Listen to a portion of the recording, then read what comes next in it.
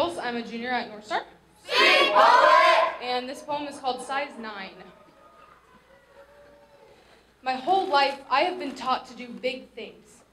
Dream big, achieve big, be big, so you can imagine my surprise when I realized that being big was wrong.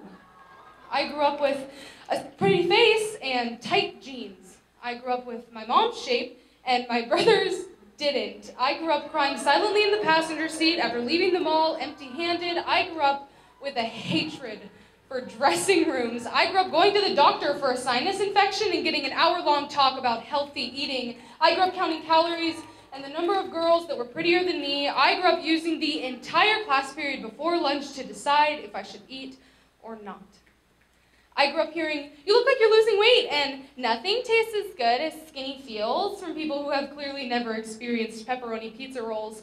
I grew up seeing boys obsess over girls whose waists were smaller than their heads. I grew up with thigh gaps and perfectly sculpted abs force-fed to me like empty calories every single day. I grew up gasping for air. I grew up with society telling me that I am flawed. And now, I'm telling society to look in a mirror because it's made me afraid too. It's like playing tug of war with the whole world and with that many people pulling from the other side. Even your extra weight won't help you win. And as I grew up, I realized that fitting into our culture is as hard as fitting into a size 9. I grew up hearing my thin friends calling themselves fat and wondering what that made me. I grew up spending hours in front of the mirror wishing I could shrink myself into society's tiny glass box of perfection that would surely suffocate me. But at least I'd fit in. I grew up with skinny friends. I grew up obsessed with the number on the scale. I walked through life as though it was printed across my forehead. I believed my weight was the antagonist in every book ever written about me.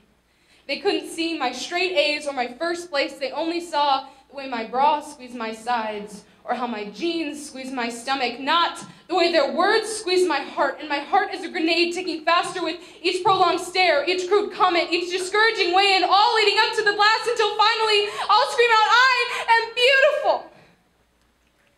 Even though I don't believe it.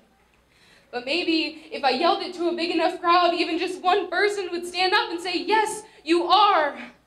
Not that it would change my mind.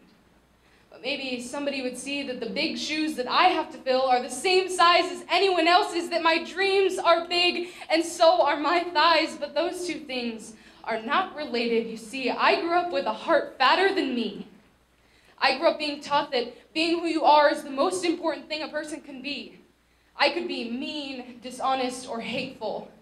So if big is really the worst thing that comes to mind when people meet me, I'll start writing it on my name tag.